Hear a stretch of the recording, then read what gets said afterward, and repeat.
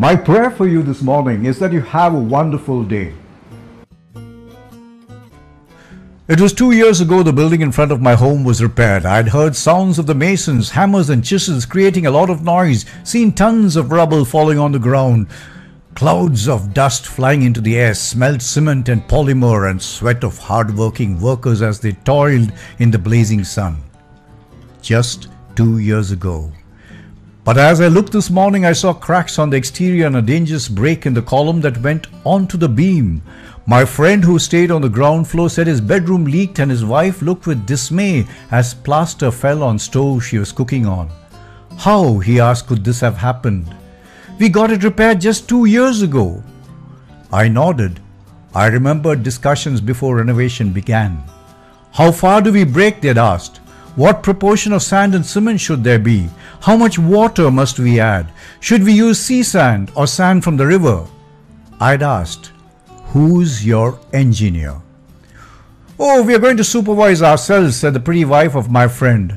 I'll go around with a kettle of tea in one hand, a big stick in the other. I'll help you check in the morning, said another resident.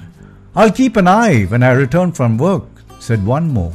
Soon, I'd heard the sound of masons, hammers and chisels, seen tons of rubble falling on the ground, clouds of dust flying into the air, smelled cement and polymer and sweat of hard-working workers as they toiled in the blazing sun. But today, we stare at cracks on the exterior and dangerous break in the column that goes onto the beam. You should have hired a good engineer, I tell them sadly. And as I see the engineer in my mind's eye with helmet on head, he climbs down the scaffolding. He's checked the cement, tested the brick and used plumb line and tape to see walls are aligned.